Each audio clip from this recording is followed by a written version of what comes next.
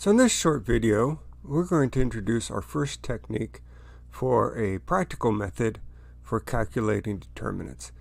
In actuality, this is the most practical method. Some variant of what we're going to talk about is what is used by any modern technology to calculate the determinant of a matrix. So we're going to look at what is the relationship between determinants, EROs, which are elementary row operations, and ECOs, something we haven't talked about a lot, elementary column operations.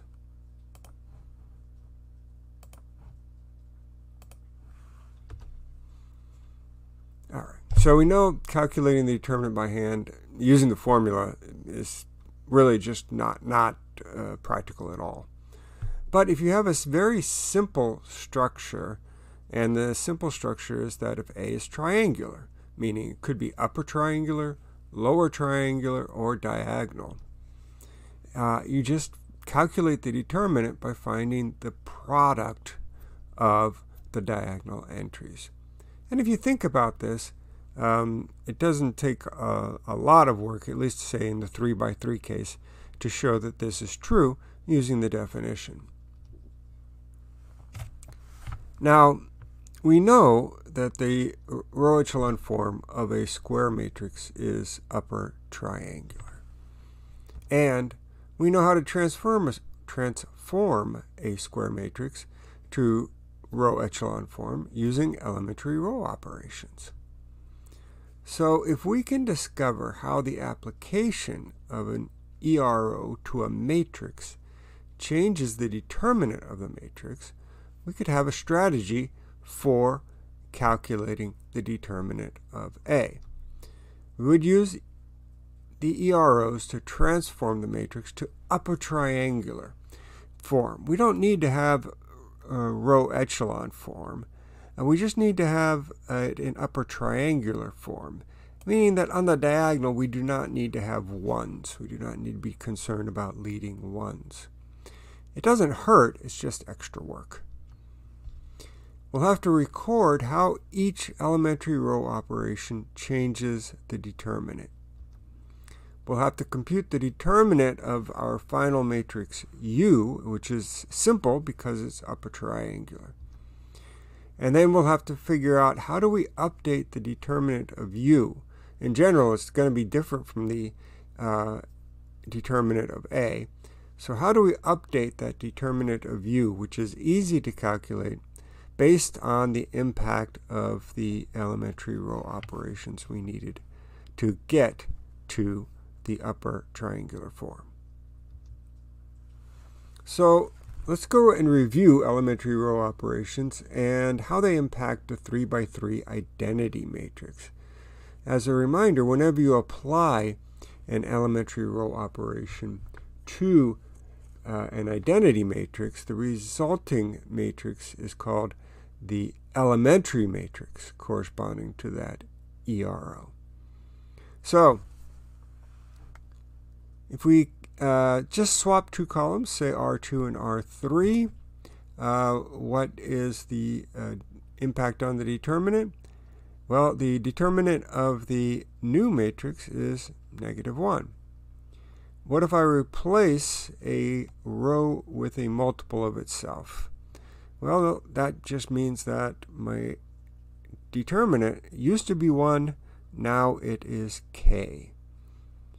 The determinant of the identity matrix is 1. After scaling one row, now the determinant is k. And if I do this type 3 operation, suppose I replace row 3 with the sum of itself and k times row 1. Well, that only changes an off-diagonal entry, and so the determinant doesn't change at all. We're finding the value of the determinant by multiplying the diagonal entries. So we can extend these results to general matrices. Let's start with a swap.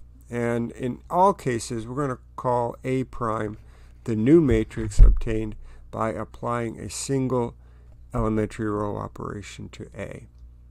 If we swap two rows, then what happens to the terms in the determinant of A?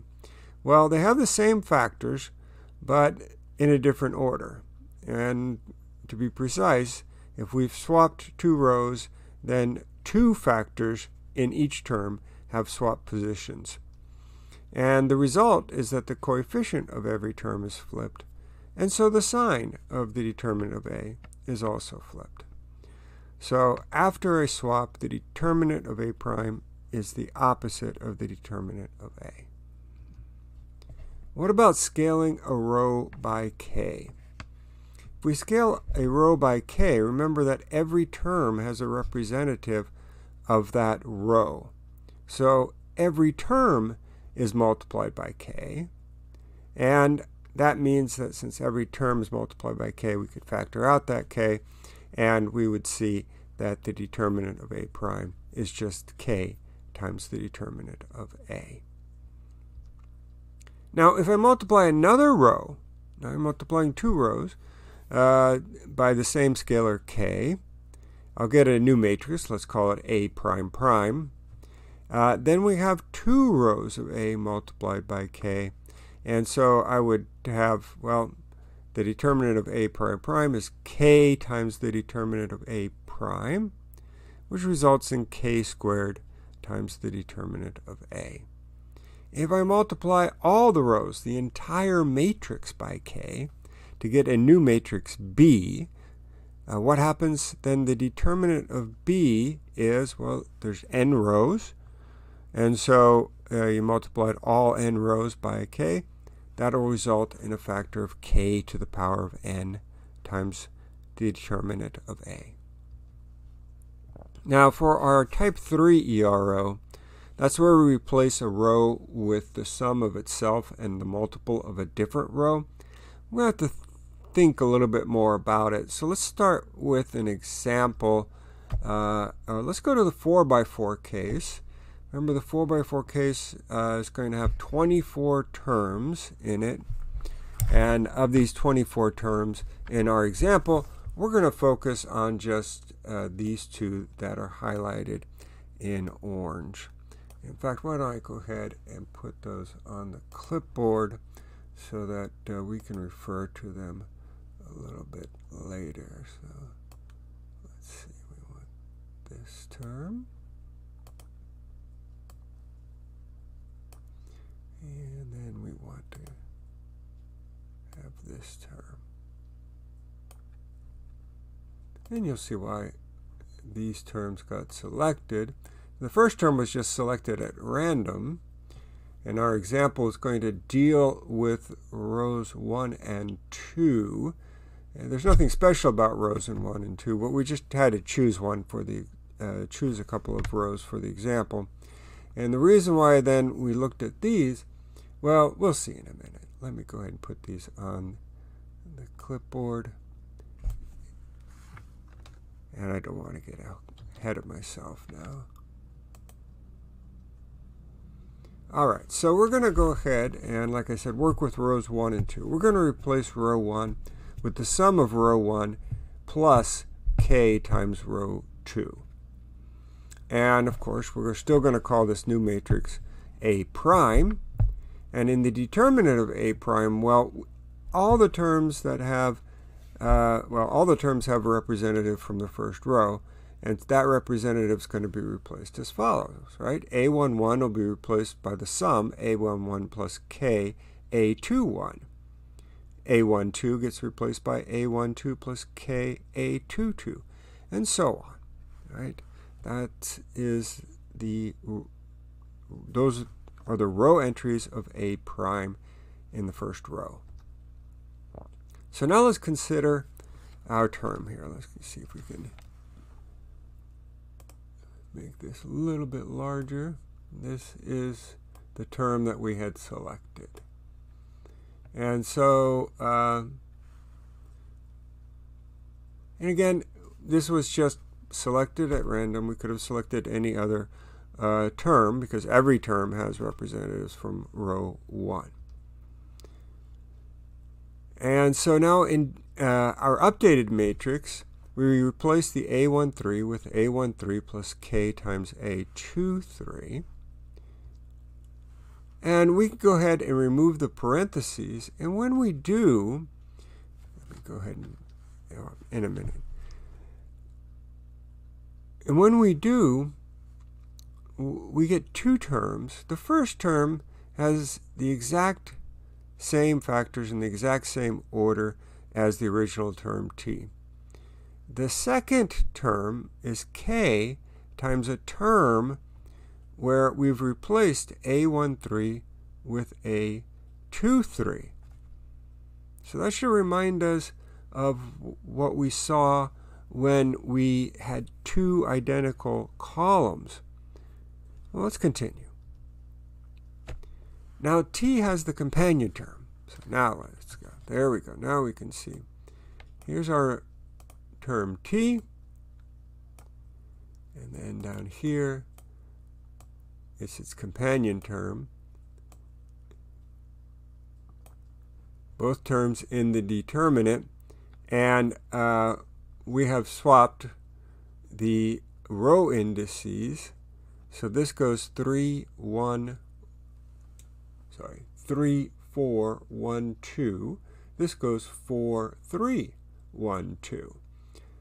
And so this is another term. It has the opposite sign. That's going to be very important. Of course, that makes sense because essentially we have performed a swap.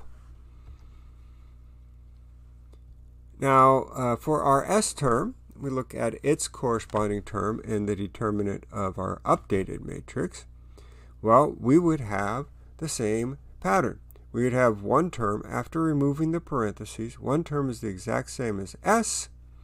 And then the second term is k times something which has S, where we've replaced A14 with A24. Now look at these terms in blue carefully. Let's give them names. Let's call them T prime prime and S prime prime. They have the same factors in almost the same order. The only difference is that T prime prime has A23 then A24. S prime prime has A24, A23. The other two are the same in the same order. So, yes, these terms must have opposite signs. And when they are summed, even remember each one is being multiplied by the same factor k. That doesn't impact when they get added together. They're still going to add to 0. So I have two terms now, S prime and T prime, from the updated matrix. When I add those together, I get, well, S and T, and then something that adds to make 0. So that says that the updated terms add to the same thing as the original terms. And since all of the terms in the determinant expression can be paired in this way, every term has its companion pair, or companion term, we can say that the determinant of A prime, or the terms of the determinant of A prime, after you do the simplification, are exactly the same as the determinant of A. So these type 3 elementary row operations make no change to the determinant. And we can extend this reasoning that we use for the 4x4 case to the n/n case. It should be pretty easier to understand, so we'll go through it a little bit quicker. Again, we're going to make the same transformation. We're going to replace row 1 with row 1 plus k times r2. Remember, WLOG stands for without loss of generality, meaning that picking row 1 and row 2 there's nothing special about them. We could pick any row to update using any other row. And so we're just going to pick out one term, just like we did in our example. We'll call it T. It has n factors in it, and there's some permutation of 1 through n are the column indices. And we'll go ahead and apply our ERO. We get an updated term T prime. We've replaced the first, or the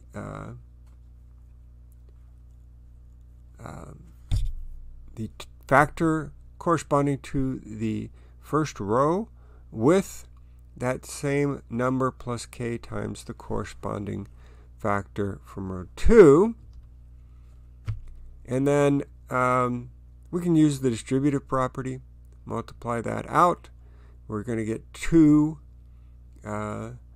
terms after the multiplication. One which is the same as the original term from A, and then the second term, which looks like t, but one of the factors has been replaced with the corresponding factor from row 2. And if we look at that term, we know that we could find a corresponding term that's going to have the same factors but the opposite coefficient. And so they're going to add up to 0, and we'll just have terms that are identical to the original terms in the matrix. So we can say that the determinant of the updated matrix is the same as the determinant of the original matrix. And one thing that's important, and we're going to explore this in detail in our next video, is that if you multiply the elementary matrix corresponding to an ERO times the matrix on the left, the updated matrix, so E times A, is the matrix where you've applied the ERO. And notice then that since the determinant of a swap, or the elementary matrix corresponding to a swap, is -1, and the effect of a swap on the determinant of A is to multiply the determinant by -1, we would have the determinant of E times the determinant of A will give me the determinant of the updated matrix. The same thing with a scaling operation. Remember that the determinant of a scaled identity matrix is just the scale factor k, and that's what we multiply to the original matrix to get the value of the determinant of the original matrix to get the value of the updated matrix. And remember that for the type 3, the determinant of that elementary matrix is 1, so no change to the determinant. So in each of the 3 cases, we can say that the determinant of an elementary matrix times A is the determinant of E times the determinant of A. All right, let's use this technique in a couple of examples. Here we have a 4x4 example. It would be very challenging to calculate this using any other means except for technology. Technology is going to use the technique that we're going to use. So let's calculate the determinant of this matrix. So the original matrix, first thing I'm going to do is I don't want to deal with this -2 up in the 1, 1 position here. So what I'll do is I'm going to go ahead and swap 3 and 1. In retrospect, it probably would have been a better example if I'd started by just dividing the first row or by a -2 or multiplying it by a -1/2, but I've got another example where we do a scaling operation. So we'll pay attention to the scaling in that example. So here we've done a swap, and now I've got a nice +1 here. Also get that 0. It doesn't really matter because we're trying to get it into upper triangular form. So any of the entries above the main diagonal really have no impact on the determinant. All right, so now let's get some zeros beneath that 1. We'll use type 3 elementary row operations to do that. And those are all independent, so I'll go ahead and combine those as one update. And we'll say then that the determinant of A2 would be the determinant of A1. We need to do a few more elementary row operations to get the 0 below the 2. remember, we don't need a 1 in the diagonal. We just need some number. And so since the other 2 entries below it are multiples of 2, there's no point in making this diagonal entry 1.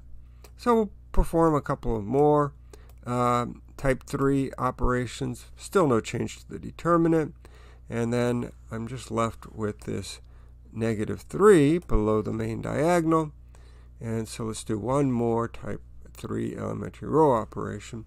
So all of those had no impact except for the very first one, which changed the sign. So now here I have my upper triangular matrix U. Let me go ahead and put that on the clipboard here.